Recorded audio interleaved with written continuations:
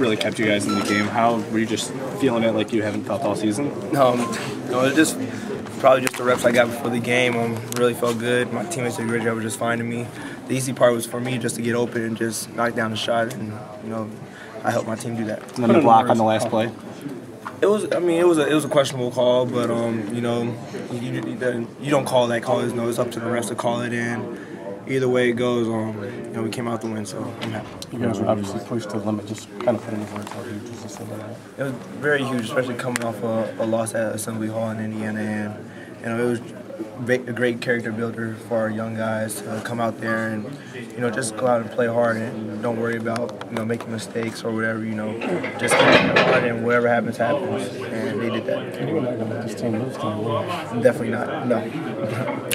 Was it just an opportunity to put the team on your back because nobody else was hitting and you didn't want that deficit to get too big? Well, everybody was connecting in the beginning of the second half, and I knocked down 2 threes in a row, and then Coach Beeline just did a great job of just drawing up plays to get me open, and it was just up to me to make hard cuts and fake my guy out, and it was tough, but it worked. It was any of them a heat check, or was it just they all were in flow? No, some of them were heat checks, and the ball's going in. I can't do nothing about it. The last play again, are you just trying to stop him by any means necessary there? If he makes free throws. Yeah, I thought Trey fouled him, and then I thought the whistle was going to blow, and then I just went for the ball, and I saw the ball in my face, so I just tried to wrap it up and probably got his arm or something like that. But like I said, it's up to the refs to call that call, and they let it go. You guys were having a tough time defensively for most of that second half. What sort of changed in overtime to hold you? I don't think it was defense. I think it was just the offensive rebounding. They had so many second chance shots and second chance opportunities to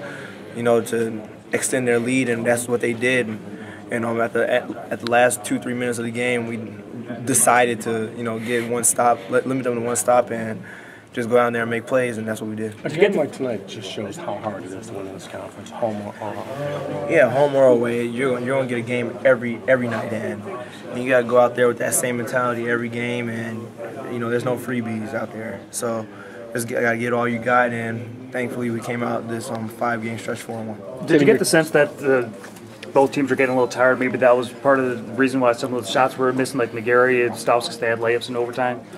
It's probably fatigue set in or something like that, but like I said, it all comes down to will and if you want it more, and today both teams really wanted it, but we came out on top. Tim, in your 2 losses, you fell behind and then came back but didn't close it out. Today, you fell behind a little bit and then came back and closed it out. What did this team learn from that kind of experience? Just got to learn to play with heart, and you can't give the other team an opportunity to, if they had a lead, to extend it.